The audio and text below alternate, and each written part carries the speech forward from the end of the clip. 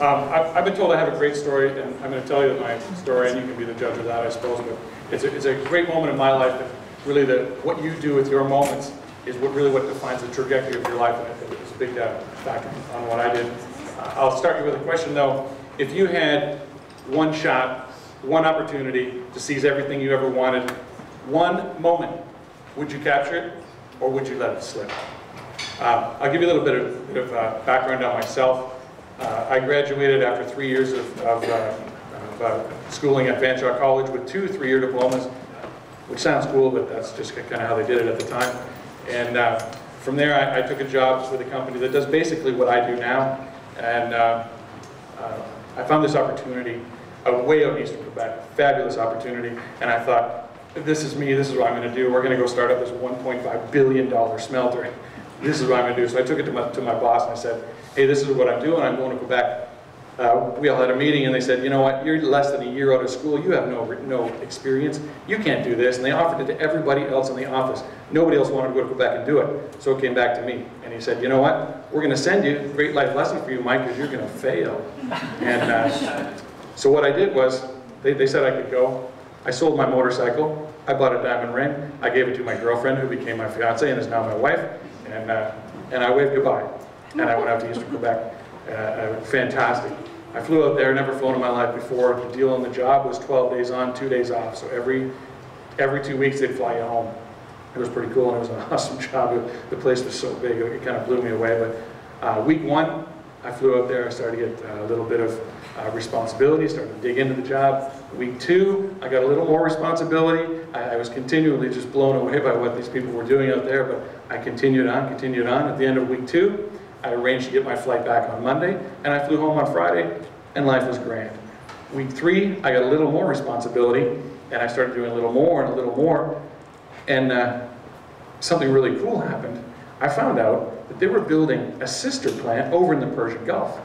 Well, that was fabulous, and you know what? That's me. I'm going to the Persian Gulf. Forget this Quebec stuff. I'm going to the Persian Gulf. So I went back to I called back to the office and I said, hey, I'm going to button this one up, and I'm going over to the Persian Gulf for a little while. I'm going to do that job.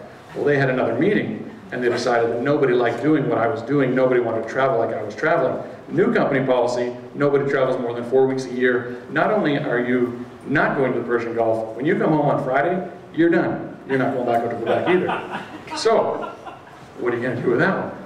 So I was done, right? No, I just didn't get on the plane. If I don't fly home, they can't not fly me back. So I stayed. Fabulous.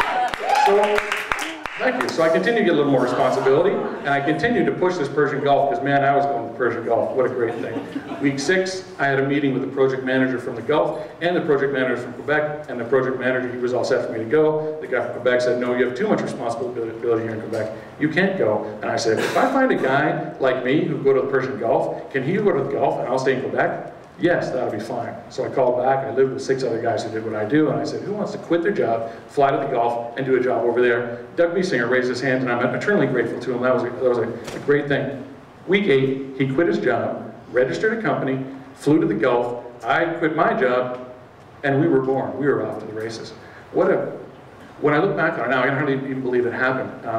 But it was a great, fantastic moment in my life, and when I look back, I realize I've had a tremendous amount of great moments that I've had in my life, but you know, when people say you shouldn't, you're going to look back on your life and you're going to regret some of the things you do, but don't ever regret the things that you didn't do.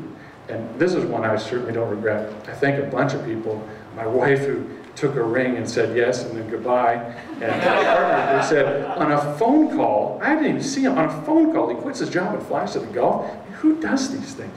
Fabulous stuff.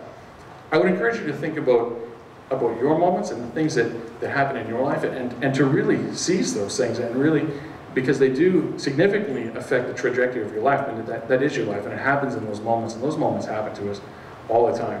But I would also encourage you, one of the best things that I've ever done in my life, one of the greatest things is to create opportunities for other people, to help them grasp their moments, and to make sure that they do that sort of thing. That is probably the single most rewarding thing I've ever had in my life. And I would encourage you to do that. And I'll finish with the question. If you had one shot, one opportunity to seize everything you ever wanted, one moment, would you capture it or would you let it slip?